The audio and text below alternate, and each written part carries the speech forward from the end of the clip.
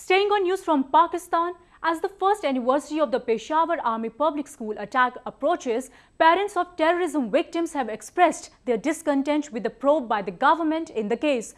On 16th December 2014, 6 Taliban gunmen had stormed into the school, opening indiscriminate fire at students and teachers alike, killing over 140 people.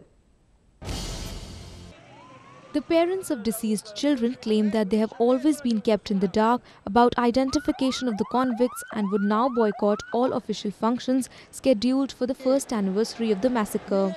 Despite the passage of 1 year, the attackers and those behind them hadn't been brought to justice, they said.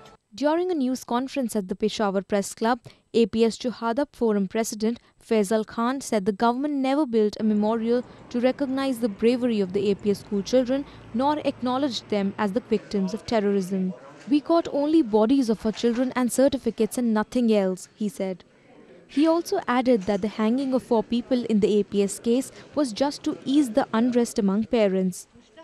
Pakistan government had announced the National Action Plan to counter terrorism in the aftermath of the massacre, but many believe the program continues to be marred by inadequate effort on part of the government.